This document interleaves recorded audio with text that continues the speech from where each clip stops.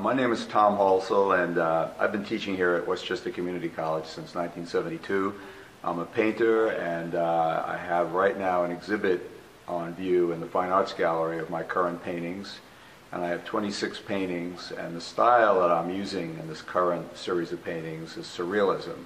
And these paintings basically are dreamscapes from my mind that describe, I call it the human condition.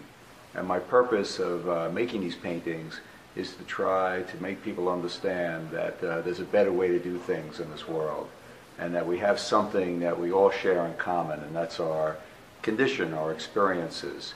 And so these paintings have images of people and places and things that we all go through at some point or another in our lives. And I really encourage everybody to bring to the exhibit their own particular interest and their own particular tastes, and to try and interpret the work in a way that makes sense to them and has some personal meaning.